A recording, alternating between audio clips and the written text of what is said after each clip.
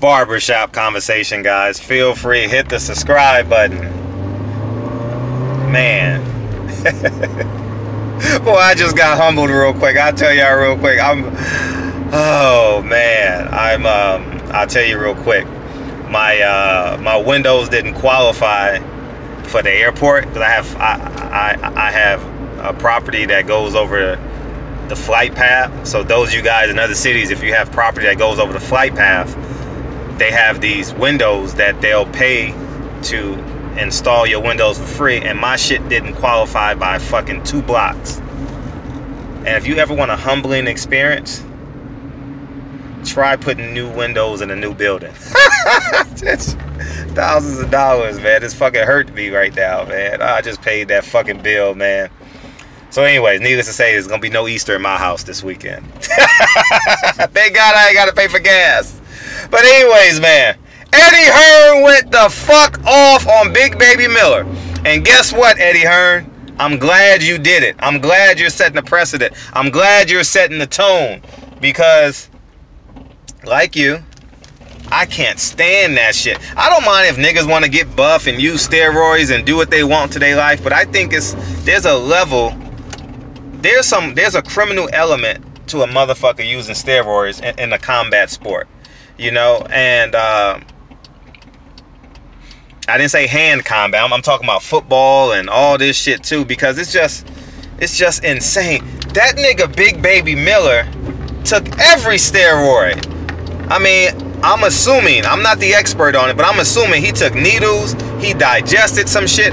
I don't feel sorry for the nigga, man. And I applaud Eddie Hearn. I fucking applaud Eddie Hearn, man. I watched that video on IFL TV. I'm sure many of y'all gonna watch that shit too. And he went off. He said he don't know if he can trust him again, but obviously time heals all wounds. Remember your high school arch enemy? You see the nigga driving down the hood, you say what's up, you ask him how his family's doing.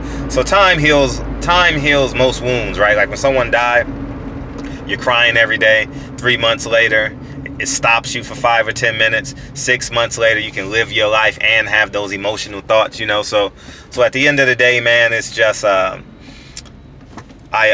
just genuinely applaud Eddie Hearn for taking a strong stance. Like and I think it's incredibly important that we all take those stances, you know.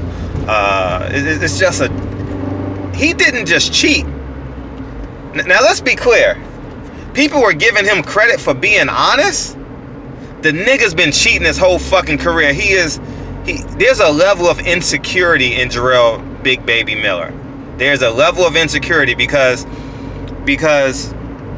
when you don't feel like you're better than someone, and I've been competing my entire life, and I'm not gonna sit here and tell you that every time I stepped on the basketball court, I knew I was better than the opponent, right? So what I had to do was I had to lean on my work ethic. I had to pick up the guy from free throw line to free throw line and hope and pray that, I mean, I played against Baron Davis and Jason Hartz, the Ben Sanders, the Jason Sanders when I was in high school, if I remember, if you guys know who they are, right? And I wasn't taller than him. Definitely wasn't better than Baron Davis. No guard in high school was better than Baron Davis in the southern section. But I had to guard him from elbow to elbow, from free throw line to free throw line, in hopes that he had a bad fourth quarter. Did you hear me? I had to hope and pray that I fatigued him enough that maybe he missed a jump shot in the last 2 minutes of the game, you know? So I understand being a inferior athlete in comparison to great athletes. Baron Davis was an elite basketball player. Obviously, he was the 3rd pick in the NBA draft with a torn ACL, right? Amazing, right? And so I said all that to say, obviously it was high school. I'm not a professional athlete, and you guys gonna say there's levels to this shit. It's a mindset. It's a mindset when you believe you are inferior to a person. You know, you lean on your hard work. Lean on your hard work. If you're not better, you're not better. There's still room for you in the sport of boxing. There's still room for you in professional sports, you know. And it's just besides me that You know, we can't give Big Baby Miller credit for being honest. The nigga's been lying his whole fucking career. You think he had... This is his first VADA. This is his first VADA tested fight, according to Eddie Hearn. I don't know this. I've been following Jarrell Big Baby Miller career that tough. The nigga's, in my humble opinion, he's been cheating his whole entire career. He just got caught. On some levels, Jarrell Big Baby Miller career is a fraud, and on another level, he's a genius for promoting himself as such. You understand what I'm saying? So, you know, as I said in my other video, there's going to be a level of a redemption song, obviously. And I hope that he can recover from this. I hope that he can, you know, get a 6-figure payday down the line. It's going to take, shit, at least 2 years, 3 years for him to even think about $1 million payday, you know? But I just think that Sideshow Bob, that shit that he does is over. Sideshow Bob is done. Sideshow Big Baby is done. Accusing people of steroids, talking about somebody's mama, cheeseburgers, all that shit. It's over. Now, there's still 49 other states this man can fight in. I just want y'all to know that. Every state has their own commission. Remember when Mike Tyson got suspended for biting the ear? The nigga went down to Memphis and fought Lennox Lewis. You know what I mean? So, I mean, don't think that there isn't ways around this. New York is just going to ban them. And let me talk about the ultimate opportunity. He had the ultimate opportunity, man. It's like Stephon Marbury playing for the Knicks. Baron Davis playing for the Clippers. You know, imagine Patrick Ewing's not, but he went to Georgetown. But Patrick Ewing playing for the Knicks. You know, I know he's not from New York, but he was Jamaica, Queens. I'm whatever. But you guys know where the point I'm going. It's like who's a starting quarterback in the NFL that end up playing for their home team? Colin Kaepernick went to Nevada, right? Played for the 49ers. You know, it just happens like that. You get lightning in a bottle, and it happens, and the universe works in your favor. Jarrell Big Baby Miller it's basically like, my dream was to obviously play for Syracuse when I was a kid. I was a Syracuse fan, born and raised in New York. Syracuse was my favorite school. It was a dream for me to go past, you know, to be next in line after Sherman Douglas, you know, Pearl Washington, and all the other, Lawrence Moulton, Adrian Autry, all those great guards that came out of New York and end up going to, well, Lawrence Moulton is from D.C., but end up playing for Syracuse, and that was my dream, right? This nigga, Big Baby Miller, had a dream come true. Y'all need to put this in. Y'all need to understand this. He had a dream. This was a dream for him, to fight in Madison Square Garden in front of all his high school friends, and he could say, I told you so. I told you I was going to be great. I told you I was going to be the best fighter in the world. At first it was kickboxing, but then I picked up boxing. I knew I was going to find greatness. Now do you understand the level of greatness, Deontay Wilder? I'm going to do a separate video. Now do you understand a man coming into the ring 205 pounds on fight night? Now do you understand the levels of greatness? This man ain't cheating. This man just got the motherfucking Bama Slammer that can knock Kingdom Come into Kingdom Out. You know what I mean? That's why I fuck with the nigga. Don't cheat. The nigga does it the right way. Hard work. The nigga gonna be 220 something pounds against what's that nigga name? What's that nigga name? MC Half-Breed. What's that nigga name? I'm drawing the blank on his name. MC Half-Breed, Dominic Brazil. You know what I mean? Fucking, what that nigga say? Ebonics Dictionary. Nigga, fuck. Urban Dictionary. Oh, man, that shit made my stomach turn, man. You know what I mean? Like, it just made my stomach turn, man. MC Half-Breed ass nigga, man. But anyways, man, as I die, and man, I can't wait to tell him how that shit was so offensive, man. You know what I mean? Slauson and Crenshaw again. This is the hood. You know what I mean? This is the epic center in LA of black existence. You need anything in LA, come to Slauson and Crenshaw. Just like in Alvarado Street, if you need something and for my Latino community, you go to Alvarado, right? You need something, you come to Crenshaw and Slauson, or King and Slauson. You ask around, you'll find what you need. So anyways, man, Eddie Hearn, I genuinely salute you, man. This nigga had the opportunity of a lifetime, man. Man, you know how bad I wanted to play in Madison Square Garden as a kid? Don't you know it took me 41 years? It was my first time in Madison Square Garden was in January. It took me 41 years to get a ticket to go to Madison Square Garden. Do you understand what I'm saying? It took me 41 years, man, to get a ticket and watch the Knicks play in Madison Square Garden. This nigga was fighting in Madison Square Garden in front of his mother. His mother could have caught the train. Don't you know how...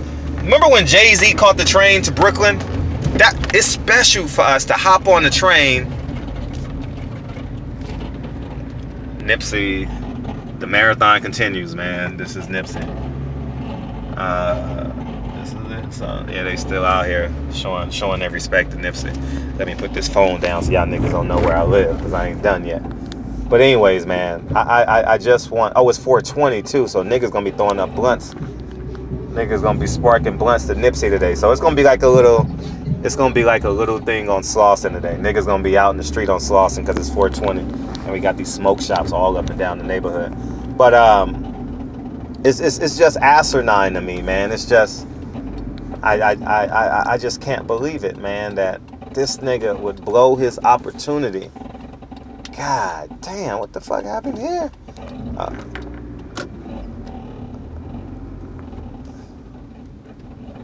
LAPD. Y'all see this shit? LAPD.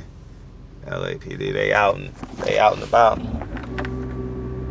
don't know what's going on. I don't know what's going on in the hood. I don't know. But anyways, man, that's the hood I live in. So, as I told you guys, one side of Crenshaw, I swear before God, well, it used to be, you can get a home for $500,000. You cross Crenshaw, 1.1 million. 1 million. It is the most asinine thing in the whole entire planet. I don't understand how you can just cross one street and you got $1 million homes. You cross the other side of the street, you got $500,000 and $600,000 homes, 700. It's just I don't understand it at all. So, anyways, man, as I'm talking about Eddie Hearn, man, it's just it just don't make any fucking sense. Jarrell Big Baby Miller blew his fucking opportunity, man. You know what I'm saying? And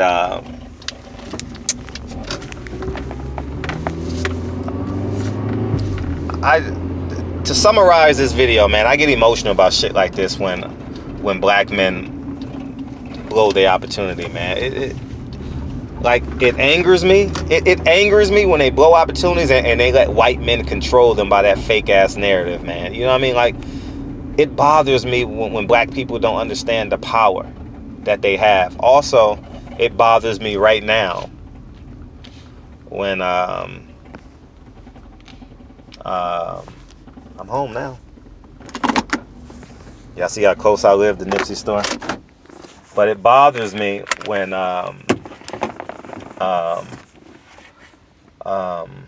people get opportunities and then complain the rest of their life they never had an opportunity, man. It's like Pee Wee Kirkland. Nigga, stop selling drugs and go play in the NBA, nigga.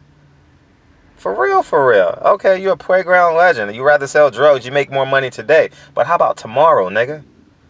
All these Pee Wee Kirkland ass niggas, man. I mean, you know, yeah, those stories are cool and we want to hear them. And I go online and watch them Pee Wee Kirkland stories, you know, the greatest street basketball player to come out of New York. And, you know, he sold drugs. He could have played in the NBA, but he didn't want to do that. I understand. You know what I mean? So, but, you know, it's not cool to me, man. Listen, you're going to get an opportunity in your life, right? And I apologize. I'm unapologetic for being emotional about this because I love when black men get opportunity, man. You know, like, like I said, you're going to get an opportunity in your life, okay? I'm telling you guys, whether it's a job promotion or whether it's a job, whether it's you beat a case, whether it's you get an inheritance, whether you stumble upon a college scholarship, whether you get accepted into a beauty school, whether you get a nail tech school. I don't know what it is. Someone hooks you up to get in a trade school. You get a discount on something. It propels you. You know, in my case, someone taught me how to do real estate. You know what I mean? Someone taught me how to do real estate, you know, and he kept on feeding me. You know, I would go to Vegas and blow $10,000 in a weekend, man, you know, and he says, no, that's ignorance, you know. You know, stop being a nigga, man. Be a wealthy black man, you know. And that's the truth. It's not, I'm only great at one thing, and that's property. I didn't go to med school like Dre and become a doctor. I didn't go to law school like Fanon and become a doctor. I mean, become a lawyer. I didn't, you know what I mean? I wasn't great at basketball. I failed at basketball, right? I never made any money playing basketball, so I failed at it. It was a hoop dream that failed, all right? I thought I was going to be the next Isaiah Thomas, and I wasn't. You know, it took me 30 years of my life to realize, hey, I need to get into this property thing. So I said that to say, do not be discouraged.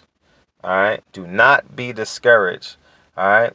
Whether you can have the greatest personality on YouTube, you can make $1 million on doing YouTube videos. I don't know what it is, but I'm here to tell you, search and find it. And when you get the opportunity, don't fucking blow it. Don't be a nigga. All right. Be a nigga in the barbershop, man. Can we talk about how many bitches we done fucked, how many blunts we smoked, and how many bitches we about to fuck, how much money we done paid for this in the barbershop? Can we do that shit in the barbershop? But when we step out that fucking barbershop, can we be kings? Can we take advantage of opportunity? Sometimes it's going to be a white man to give you the opportunity. It was a Korean, not a Korean, Vincent Hung. Y'all need to Google this nigga. Vincent Hung. All right? He's a doctor, and somebody sent him a thank you letter from me and tell him that you send him a thank you email. He's easy to find online. He told me I was going to be rich. He told me I was going to be wealthy. He sat me down at a Super Bowl party. He says, Fred, I was training his daughters. His daughter was a great athlete, right? And he's a cosmetic doctor. He does breasts and all the augmentations and all that shit, right? He makes $50,000 a day, right? And $50,000 to $100,000 a day this man makes, for real. He has 3 offices here in LA. And he says, Fred, he says, you're going to be wealthy one day. But training, you can't duplicate yourself. You only can be in one place at one time. And Instagram wasn't around. See, I could have been a cyber trainer and had classes and did all that shit. But I wasn't thinking that far. I wasn't thinking that. And he told me, he wasn't the first guy, but he was like, his house looks down on the Getty's Museum. That's how wealthy this man is. He's at the top of the hill somewhere, right? And off of Sepulveda, off the 405, right? And I was at a Super Bowl party. He has this grand piano in his living room that overlooks the whole San Fernando Valley. And he told me I was going to be wealthy one day. I didn't know how I was going to be wealthy one day, but he knew my exuberance for wealth, to be rich, to be successful, you know? And I'm nowhere near where I want to be, but I understand the steps that you need to take and not cheat yourself. And Big Baby Miller cheated himself. And I'm here only as one example. There are other examples on the line in the LDBC of levels of success. Man, look at Ticket TV's channel, man. The nigga went from talking about boxing to now talking about basketball. He got merchandise. He done collaborated. Man, that's beautiful. And niggas say, see, here's the catch. When a black man does it, oh man, he's panhandling, he's stealing, he's this, he's that. When a white man does it, he's genius. Before you watch your YouTube videos, there's a handful of white men telling you guys how they made millions of dollars on the line, right? We all seen those commercials, right? And they celebrate it, right? How about the man who owns Coca-Cola and Frito-Lay? They got different levels. Each potato chip is its own company, right? Why has he got 10 different companies? Why Coca-Cola got 10 different types of soda? I don't know how many sodas they have, but you get what I'm saying, right? People say, oh, you crazy, you're delusional. Stick to the course, man, all right? And bet and believe in yourself. I've always bet and believe on myself. And my shortcuts now I cheated when I was young. I cheated my way through college. I cheated my way. Yeah, I'm not going to sit there and say I'm 100% innocent. But now as an older man, I don't cheat because I don't want it to come back. I don't cheat on my taxes. I don't cheat on none of that shit because I don't want it to come back on me. One mistake fucks up everything that I've done. Right? Even if Jarrell Big Baby Miller was clean for 18, 19, I don't know how many fights he have. This one fight, the biggest moment of his professional career, he got popped. So I said, man, come on, man. Love yours, man. All right, Eddie Hearn, you're amazing. In this one moment, you're amazing. I applaud you for standing up. All right, so when and if Dillian White gets popped again, I need you to say the same thing. And this ain't a race thing. This is Jarrell Big Baby Miller filling a needle up and sticking this shit in his ass or in his thigh. I don't know where you shoot up at. I've seen it on TV and all that shit. But anyways, man, I salute you. I honor you. I love y'all. Let's be better, man. We're going to be great, all right? We're going to be great, but it starts with you. It starts with your personal accountability. It starts with you finding your purpose. It starts with you believing in yourself. It starts with you building a circular influence around you of spiritual, physical, financial support system that will propel you to your highest peak. All right? I love y'all. Have a great Saturday. It's fight day! Danny Garcia. Somebody out there parlay Danny Garcia and Crawford. All right, I'll do a video on that on my way to the fight so I can charge my phone and upload the video at the same time because this shit takes your battery. But anyways, barbershop conversations, man. I love y'all. Have a great day. And I'm gone. Peace.